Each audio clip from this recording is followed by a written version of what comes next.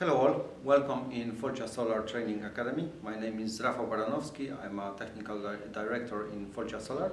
In today's episode I would like to show you how to utilize and use energy storage modes on SOFAR Solar Hybrid Inverters. That's to apply to all existing inverters, hybrid ones. We're gonna cover 5 modes that you can find on the inverter, how to utilize them, how to use them, and how load shifting and setting up corresponding to your tariffs, how to buy energy at cheap rate, and then how to utilize that at peak times. So that means savings. So this is EP model from SOFAR.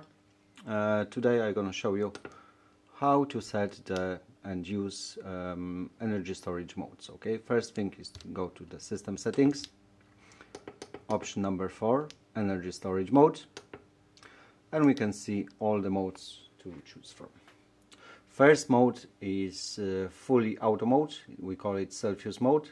That means that the system priority is the load first, then the battery. Okay, so PV generation, also the battery, both of those sources will always try to cover their load first. If the load request for the load is fulfilled, PV generation gonna go to the batteries. If battery is full, then system will export to the grid. Second mode is time of use mode. Time of use means that you can have you can set 4 modes, okay, for grid charging. That means if basically in winter time you can top up your batteries if you don't have enough generation for the battery to reach 100%. Okay, other than that we got lower charge tariffs in Ireland, so here we can set, let's say, night tariff to charge the battery at 7 cents. So we got 4 rules: 0, 1, 2 and 3. You can assign each of those rules individually corresponding to your needs. Okay, so we need to enable rule 0. We're gonna set it between 2 in the morning and 4 in the morning. I want the batteries to charge to 100%. If you request that to be 70, 80, you can change that from that menu. Also you can set the charge. In my case that will be 2.5 kilowatt because I have 1 battery. I'm gonna set the effective date from January to end of December because I have all year round tariff. I'm gonna also set that all 7 days. Okay, so when we got that rule set, we need to go back, escape until we have the success. Now highlighted time of use will have place. It will charge the batteries from the grid between 2 and 4. Outside that hours set, the system will work in self-use mode automatically. So now I'm gonna set another rule. Rule 0 is enabled between 2 and 4, but also let's assume I got the EV charger rate. So I'm gonna set rule 1. And I'm gonna set it between 6 and 8 p.m.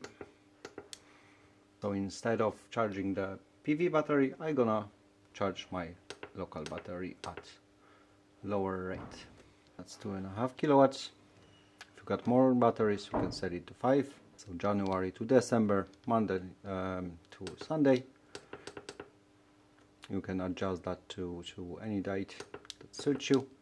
If you want to switch off that charging, you can just arrow down and that will be erase the day. So you can preset to any day you want. So Tuesday, Thursday, Friday, Saturday and Sunday that rule 1 will be charging the battery from the grid. When your requirement is done, just escape, and rule 2 is enabled. Now we're gonna go to the timing mode.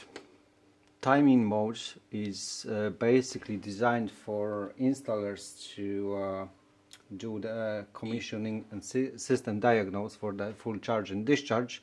Yet that can be useful if you're doing load shifting. Okay, so in that menu, same 4 rules. Okay, so assuming I gonna do load shifting, so I gonna charge my batteries between 2 and 4 in the morning at 7 cents. So 2 to 4 is the charge. I'm gonna set it to 2.5 kilowatt. And then at the peak time, when electricity per unit is at the highest price, I'm gonna set the battery to discharge and sell the power to the grid. So that is set. Now I need to enable that rule. Enable charge, so only enable charging.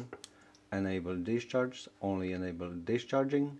Enabled means charging, and this discharging is enabled. And escape, and that's success. Remember to leave the mode highlighted, because if you're gonna let's say have no requirement on timing mode and you're gonna leave it disabled and highlighted, system won't be utilizing battery at all.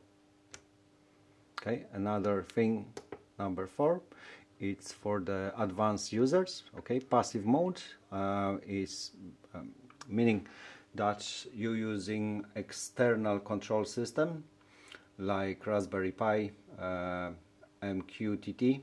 Okay, so in that mode, when you have external control systems, you can add on the inverter control via home assistant. This is the mode that you need to be into to be able to communicate with external devices, control devices, and inverter with the Modbus.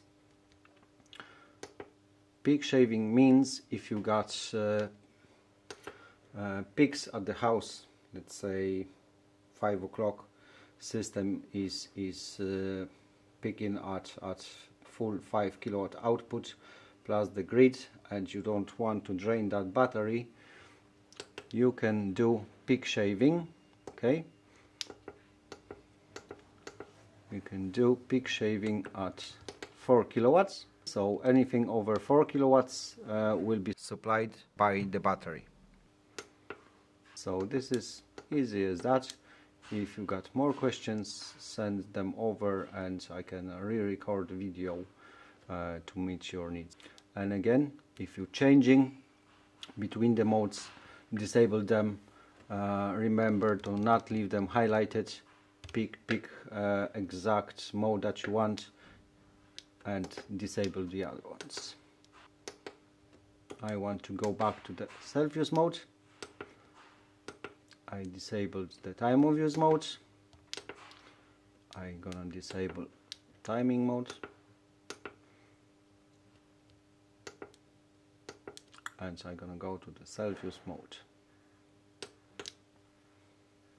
And that's it about that topic. Thank you very much for today's episode. I hope you find it useful, and now you are able to utilize and familiarize with more advanced functions on your inverters. I hope you enjoyed the content and gonna find it useful. Again, if you need more in-depth information about the products, call our technical department and we are here to help. Thank you very much. Bye.